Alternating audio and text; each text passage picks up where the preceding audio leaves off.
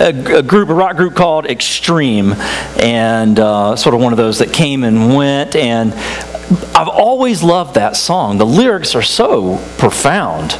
There's a hole in my heart that can only be filled by you. Now, they're not saying who the you is, but we know who that is. And it's true. I mean, this goes back to the 4th century. St. Augustine said, we all have a God-shaped hole in our hearts. And what happens is we try to fill that hole with other things. Ultimately, we realize sooner or later, better that it's sooner, that those things don't fit. They don't fulfill us. They don't make us wholehearted, W-H-O-L-E. Because that's God's desire. God's desire is that you are wholehearted, W-H-O-L-E. And that's really what we're talking about today. As we get into this, now it's the 5th week of our series, Relationships or Sinks. We're talking about relationship issues. Just to kind of map where we've been, we started out talking about marriage and romantic relationships. We talked about family relationships. We talked about friend relationships. Last week we talked about neighbor relationships. Today we're talking about broken relationships. Broken relationships. And that touches every one of us on so many different levels. All those relationships we've discussed so far can have brokenness, and they affect our heart. They break our hearts, don't they? So just to be transparent with you, just as an example, maybe you have stories like mine. A lot of people think just because I'm a pastor, I'm like way above all the problems of life and the difficulties. Broken family relationships are things that affect all of us. My family, for instance, when my grandmother passed away, it was the classic example of her will. And what happened with her will, creating a very serious divide between my mom and her brother and sister, and the cousins and nephews, and it just kind of went on from there. That exists to this day. And real heartache, real brokenness in our family because of that. When we talk about, one of the things you should do, we should all do, is be very clear in our will. Because, not just because of where assets end up, but because of what it can do to families who are left behind. Never leave them guessing. So we tell people whenever you want something to come to the church, for instance, or any organization, be utterly clear. Don't assume that they know that. Because all those assumptions can often lead to real brokenness in families. There are all kinds of things. We all have stories about brokenness in our families, don't we? There are broken friendships. I certainly have been touched by broken friendships. And the longer you've been a friend with someone, the harder that is, the deeper that break is. In fact, here's one statistic. More than 2/3 of Americans say they have lost at least 90% of the friends they have had for 10 years. Isn't that crazy? It's heartening. That's disheartening, isn't it? That's a hard statistic to get our minds around. Well, how about broken couples? Helen Chin tells us that 85% of relationships end up in breakups. 85% of relationships. We already know the statistic about marriage. 50% of marriages end in divorce. But this relationship dynamic before and leading up to marriage is interesting. That famous dating website eHarmony reports that most people will date 12 people before getting married. What that means is you're going to have 11 either real duds or heartbreaks.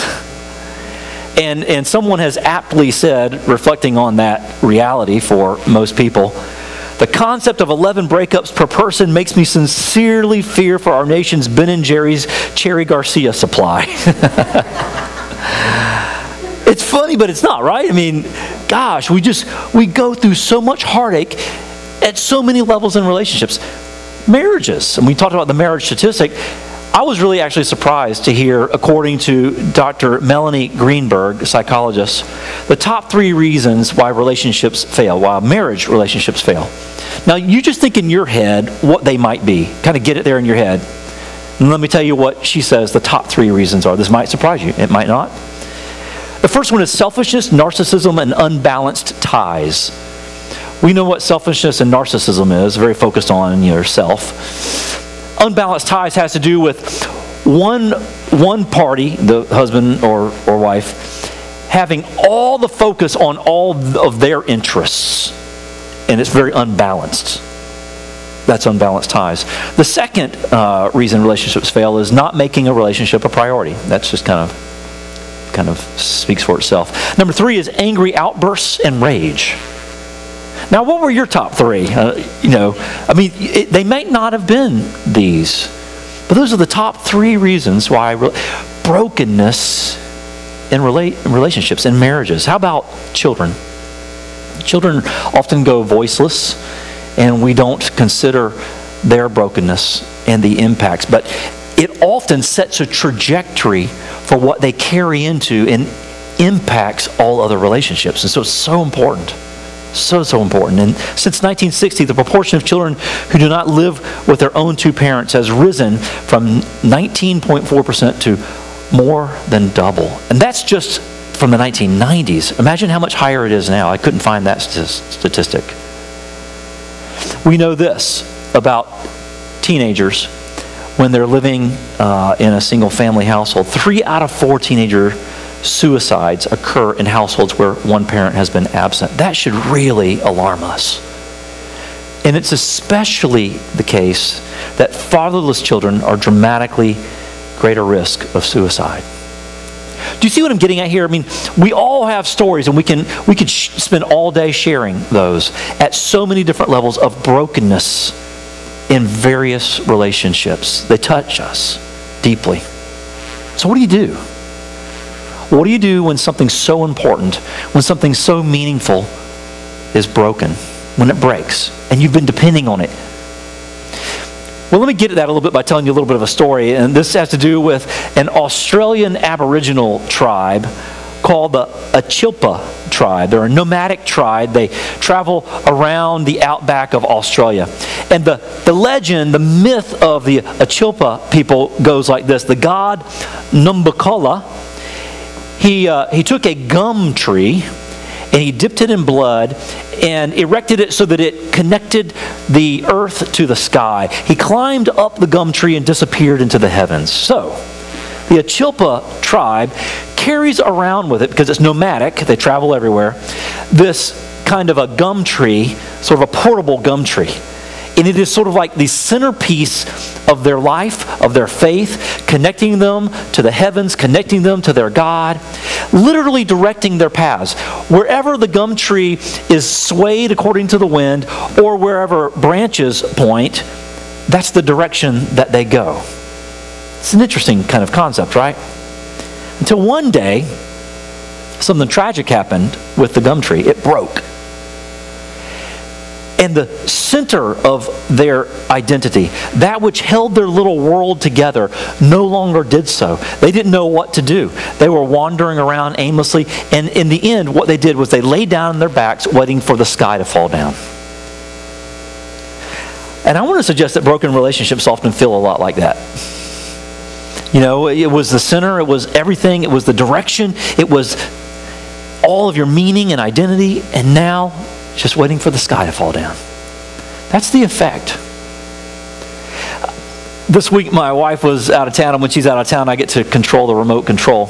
And so I watched a documentary. She probably would have liked it.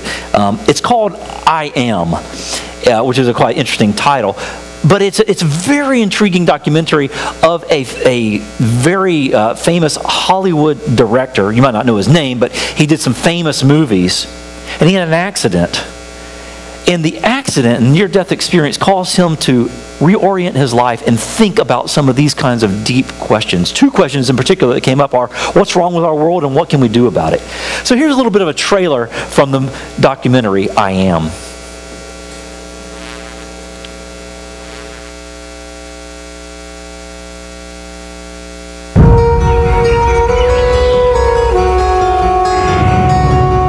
My name is Tom Shadyac. I'm a movie director. Action!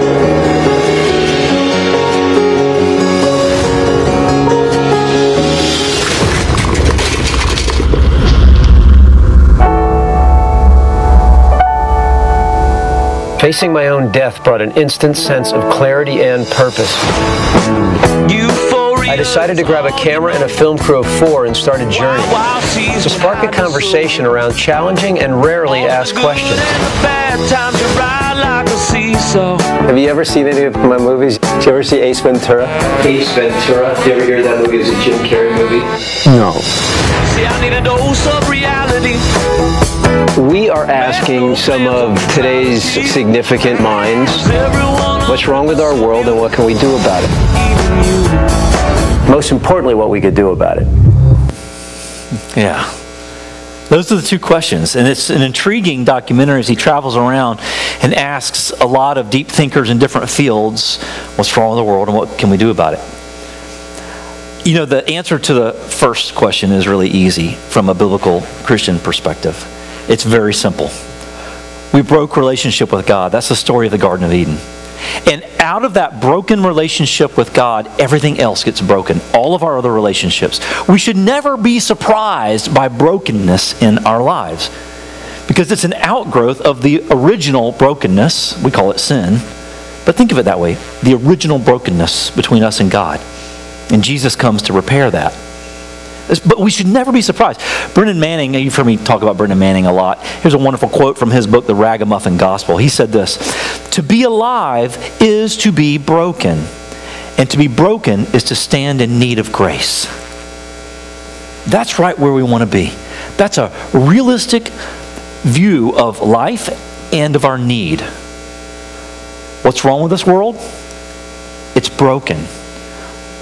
It starts with a broken relationship with God, and that flows into every other relationship. But then there's the second question. It's one thing to have the answer to what's wrong, but what are you going to do about it? How can we do anything about it? Well, it was Albert Einstein who suggested that if you have a problem, in order to address that problem, you have to have a different way of thinking than the thinking that got you to that problem. Do you follow that? Here's another way that he put it. He said, "We shall require a substantially new manner of thinking if mankind is to survive." That kind of raises the stakes. In other words, wherever we're broken and however we've been dealing with it, if we're at an impasse, we have to reset and let God turn around and change our thinking. That's what repentance means, by the way. It's a 180-degree turn of the way we think. But where do you start? You don't start with the big picture, like the original question, what's wrong with our world? It's not the world out there that you focus on. It's the world in here, specifically your heart. The heart is what's most important to God. All throughout Scripture, again and again, it's repeated that your heart is where all transformation starts. That's where things began to fall apart, in the heart. And it affects everything. And so let me give you an example of that in Proverbs chapter 3. This comes to us as what's called wisdom literature. And this is literature from in the Scriptures that is basically saying this is how you live. You want to get reoriented back to God, and in all of your relationships, do this. And so this is what the writer of Proverbs says: "My son, do not forget my teaching, but keep my commands in your heart." Not in your head, not in your deeds, but in your heart. Because out of your heart, everything flows. So that's the first mention of heart. "For they will prolong your life many years and bring you peace and prosperity. Let love and faithfulness never leave you. Bind them around your neck. Write them on the tablet of your heart." There it is again. Such emphasis on the heart. "Then you will win favor and good name in the sight of God and man. Trust in the Lord with all your heart." Not your head. You don't have to have all the answers. You don't have to know the Bible completely. Trust with your heart. "And lean not on your own understanding." See, there's the hurdle for us, right? Because we want to have it all together. We want to have everything lined up, be able to explain it. No. Who can explain anything perfectly in life? Trust is about leaning into something without knowing fully how to explain it. "In all your ways, acknowledge Him." Not some of your ways, not most of your ways. In all of your ways. This is a heart thing. "And He will make straight your paths." In other words, don't try to make your life straight. Don't try to straighten it all out yourself, because you can't. You're handicapped spiritually. "Do not be wise in your own eyes. Fear the Lord and shun evil. This will bring health to your body and nourishment to your bones. Incredible words of wisdom. The heart is mentioned 3 times in there. That's the centerpiece of what we're called to do and focus on. Start with your heart. Trust God with a broken heart. Trust God with whatever is broken in the relationships in your life.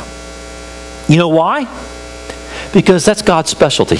God specializes in using broken relationships to heal you and others. This is what God has always done. And He sent Jesus as God incarnate to show us what that looks like. Remember when Jesus was meeting this woman in Samaria at the well, called the woman at the well. And she's there in the middle of the day because she is a woman who has a reputation. And that was the hottest time of the day and no one else would be there. So she's sort of hiding from everyone. But Jesus meets her there. You can never hide from Jesus. And He says to her, after she's trying to draw water out of the well, He says, I know what you're about. You've had 5 husbands. And the one you're living with now is not your husband. Now, in today's society, that wouldn't be much of a big deal, right? Back then, it was hugely taboo. And Jesus said, you've come here to draw this water, but what I have to give you is living water. You'll be thirsty with this water. You know, it'll satisfy you momentarily, but what I have to give you will keep on welling up in you like a spring of living water. And this gets her attention. And she realizes this guy is the Messiah. He knows everything about me. She goes back and she tells the people in her village what He has done. Now, I want you to note that she didn't get her life together first. I want you to recognize that she was still a woman who had a reputation. She was still a woman who was existing in severe brokenness and sin. But Jesus used her anyway. How do I know that? Well, look at verse 39 in the 4th chapter of John. Many of the Samaritans from that town believed in Him. Why? Because of the woman's testimony. He told me everything I ever did. She didn't do 12 Hail Marys and learn her Bible and be able to answer everything about her faith and live a perfect life before Jesus would use her. He used her brokenness. He used her short-sightedness. He used all of her handicaps to bring others to Him. That's what God does with you and me, with our brokenness, with our broken hearts, with our broken relationships. They're not just something to be embarrassed about and shunned and ignored. In fact, they can be used in powerful ways. You ever heard the story of the cracked pot, the parable of the cracked pot? You've probably heard it before. It's set back in India in the ancient times, and there's an Indian water bearer who has 2 pots on a stick that he carries over his shoulders, and he's going to the well, just like the woman at the well, to retrieve water for his master every day. It's a long path. One of the pots has a crack in it. So on his way back, it's constantly leaking, and it's about half full by the time he gets back. And he's walking back and forth, and one day the pot begins to speak to him and says, I am so sorry. I'm a cracked pot. I leave. That's where the term comes from. I'm not able to give you all the water that you need to make the master happy. I'm so sorry for my flaw. To which he says, I want you to look as we walk back today at the beautiful flowers that have grown because of your flaw. You see, I've always known about your flaw, and I've leveraged it and used it to create something beautiful. That's the gospel, guys. That's what God does. That's what Jesus showed us. You see, we always want to kind of ignore our pain, but God never wastes a pain. You ever heard that quote before? God never wastes a pain. We waste our pain. We often think that this is just something, and we repress it. But God wants to use it, our very brokenness, and make something beautiful out of it. The Japanese have a very interesting thing that they do. Whenever they make a lot of beautiful pottery, and whenever a piece of pottery breaks, they will put it back together and fill in the cracks with real gold. They aggrandize the damage, filling the cracks with real gold. Why? They believe that when something has suffered damage and has a history, it becomes even more beautiful. That's what God does with you and me. We don't have to be afraid to give him the deepest, darkest, most broken parts of who we are. Because that's what he'll do. He'll fill us with his beauty, something we can't do for ourselves. Healing your heart does not mean erasing reality. Healing your heart means redeeming reality. This is God's work, not ours. It's about giving him our hearts. I had experience of some people kind of wanting to erase reality. A few different communications this week. Snail mail, email, and texting.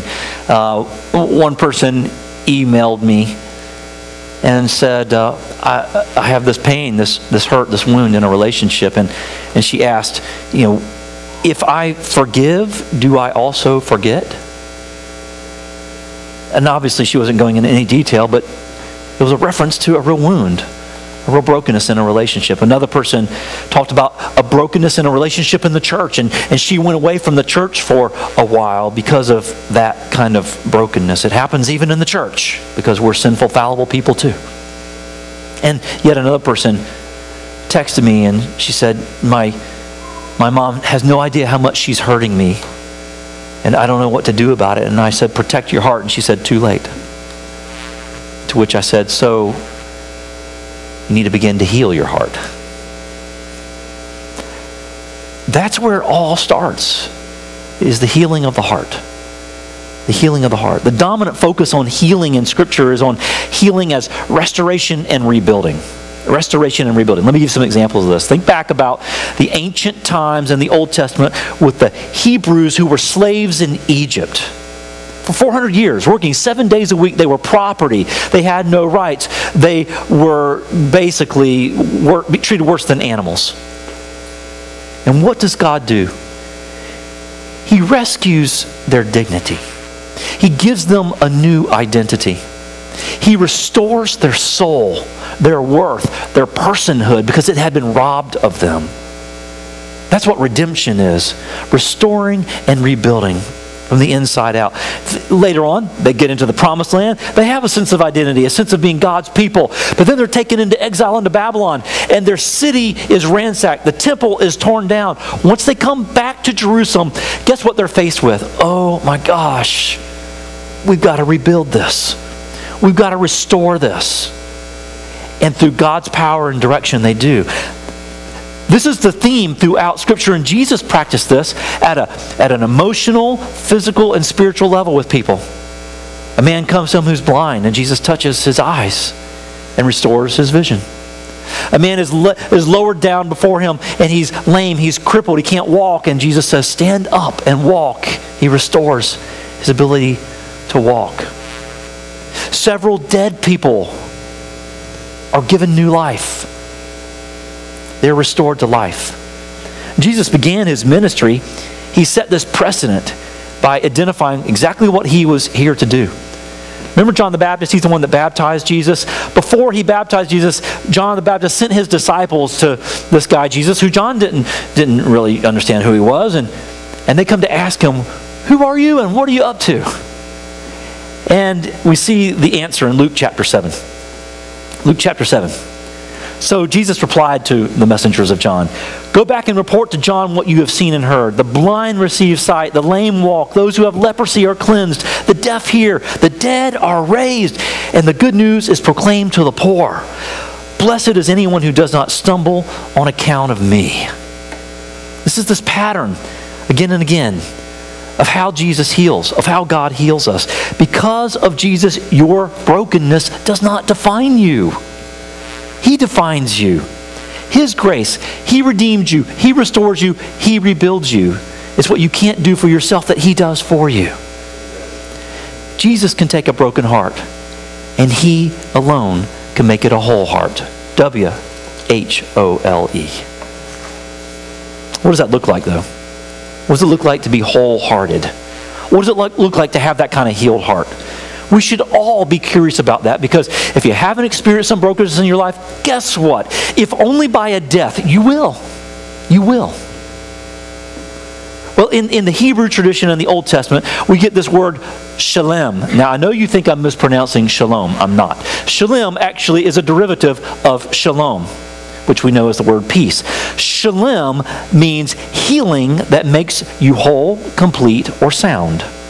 And it comes from shalom, which is peace. Now, we often misunderstand the way shalom is understood. Peace is not just the cessation or the absence of violence. It is that which makes for your greatest good. Is there anybody here that does not want that which makes for your greatest good in this life? That's shalom. And we get that through the healing of shalom, the healing of God. That's what makes us whole. The love of God. God's unconditional love is the shalom that makes a broken heart whole. All other love doesn't reach far enough in. There's a very interesting quote I want to share with you from a physician. He was actually a cancer surgeon and oncologist, a guy named Dr. Bernie Siegel. And he wrote a book called Love, Medicine, and Miracles, all about cancer and how to treat cancer from an alternative perspective. And I'm absolutely fascinated about something that I want to share with you that he wrote in this book, Love, Medicine, and Miracles. Now think about this. This is for cancer patients who have a terminal diagnosis. And he said this: I am convinced that unconditional love is the most powerful known stimulant of the immune system. If I told patients to raise their blood levels of immune globulins or killer T cells, no one would know how to do it. But if I can teach them to love themselves and others fully, the same changes happen automatically. The truth is, love heals. Isn't that incredible? I love when we find something in science that simply supports what the Bible's already taught us.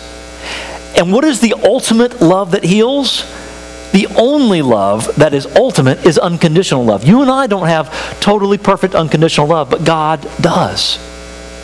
And so as we draw closer to Him, into His Word, claiming the promises, experiencing His Spirit, experiencing Jesus working in us, it's healing. And He's not going to erase the heartache. He's not going to, you can't pretend those things don't exist. He will fill in those cracks, though, with His beauty. He'll make something of it that you can't even imagine. God's love is the only unconditional love you'll experience. How do you experience His healing love? Right back to the wisdom literature. Verses 5 and 6, I think, are sort of a nutshell for us to focus on. And the first word says it all: trust. Trust in the Lord with all your heart. Lean not on your own understanding, because we lean so much on ourselves, our own willpower, our own ability. Oh, I can handle it. A lot of times when things go wrong in people's lives, you know what they do? They do the exact opposite thing they should do. They hide. They disappear from the church. When there's brokenness, they go away instead of entering into the community of grace and seeking God's power and the support of those who are walking with them through it. Lean not on your own understanding. In all your ways acknowledge Him, and He will make your paths straight. That's the promise. To trust God is to lean on what God alone can do with your broken heart and your broken relationships, not on what you can do with them. That's so important. And listen, honestly, it's vulnerable. It's really vulnerable, and it's really hard. When you just sort of admit that I can't control all this, I can't heal this, I can't do it, and you put it all in God, it's really leaning into what God promises to do. That's trust. You ever done the trust fall? Anybody here ever done the trust fall before? The exercise? Awesome. Yeah, it's a really scary exercise. I've done this at several camps where you stand up on a platform, people are behind you, and here's what you have to do. You put your hands over your chest like so, because they don't want you going back like this, because you'll whack people in the face when you fall. So you do that, and you have to stiffen your body completely as you fall, which is so vulnerable. You want to cave in and make it a little less scary, but you stiffen your body, and it's a full weighted fall into their arms. And it is exactly as it's described, a trust fall. And that's exactly what the writer of Proverbs is telling us you and I have to do to receive God's healing. Trust. Trust Him. Fall into His trust. Full weighted, all of your heart, all of your brokenness, and let Him begin to make it whole. Let Him fill those cracks. You see, we often think that faith is all about this cognitive thing, this cerebral thing. I got to know it all, I got to be able to explain it all. And no, it's not. Think of someone like Mother Teresa, a paradigm of faith, right? A paragon of faith. And she admitted that she never had clarity, complete clarity. Who would have guessed that? That Mother Teresa never had complete clarity about her faith. But this is what she said. The one thing that I always had is trust. Trust. She's telling us exactly what the writer of Proverbs is telling us. Trust. That's the key. Trust God to fill in the cracks with His beauty. Trust God to bring new life through your brokenness, not around it, not after you've gotten your life together.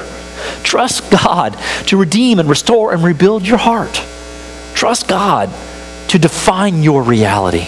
Trust God to give you the kind of shalom, the kind of healing that only He can give through His unconditional love. Trust God, because His unconditional love is the only love that can make you and me wholehearted. Amen and amen. Let's pray together.